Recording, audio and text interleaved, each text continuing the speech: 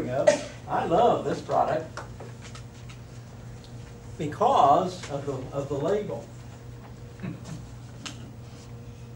Where are you? There we go. Yeah, right where it doesn't belong. Well, I like this because it has danger, poison, skull and crossbones. Avoid contact with skin or eyes. Do not taste, swallow, or breathe. Antidote. Medical care required. Physician alert. Does this tell you this is bad news stuff? Wow. But it works great. Wear heavy, not just rubber gloves, it says heavy duty.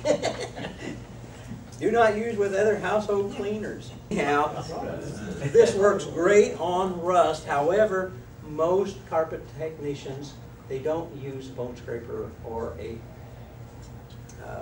carpet sharpener. They use the fingernail, right? Oh, no, that stuff. Exactly. Not on this stuff, because if you do this by this evening, this falls off. Gets underneath. It gets underneath. The fingernail will fall off. The bad thing about this stuff is, if it gets into a cut, it goes to the bone and starts dissolving the bones. And that's not the bad part. I am starting to get it now. That's not the bad part. They have to stop this or it just eat right through. They take a hypodermic needle filled with calcium oxalate. They jam it directly into the bone. You know when the nurse tells you this won't hurt very much, you know it'll hurt a lot, and if she says this will hurt a lot, you'll pass out, and I did.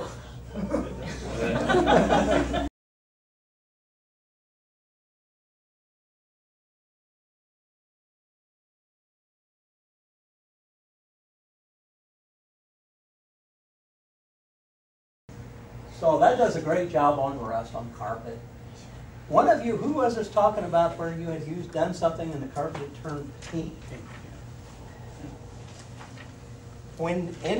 There are certain carpet dyes that are used. I don't see them as much as I used to, but they are called pH-sensitive dyes.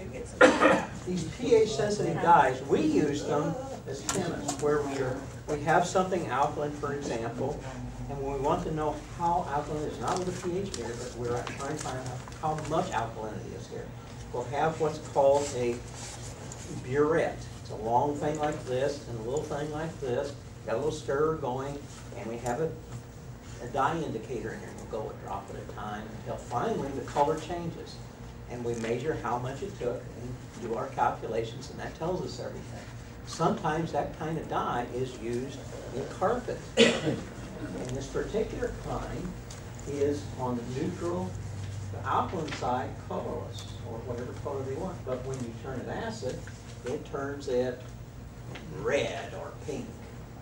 So sometimes you'll get a problem where you've used brown out or rust remover, and you see this red stain. I remember one time going to this hotel, we're doing a workshop, and along the wall there was this huge red stain. And I looked at it, Bill Yeager was with me, and I said, I know what that is. They used a rust remover there because it was right next to a water fountain. Went out to the van, got my ammonia, dump, go to dinner, come back, it was gone. And I'm confident they tried like crazy to get rid of it. With everything, who knows, they probably had experts out to get rid of it. Nothing. You didn't tell them what you did, did you? Probably about 2 gallons of soap in it. Oh yeah. It probably blew up when you poured that. It probably just blew up foam like that. And so like I told you, you use non-sudsing ammonia. There's 2 kinds of ammonia in the grocery store. There's the kind that's got detergent in it, and it's usually milky, and you shake it up and it foams like crazy. There's another one that's the cheaper, and it's clear, and you shake it up and it hardly foams at all. That's what you want, because if you just dump it on there and just leave it, you left the detergent residue. Ammonia evaporates off into water, no big deal. You may never ever run into that. It's just if that happens, instead of having a mild heart attack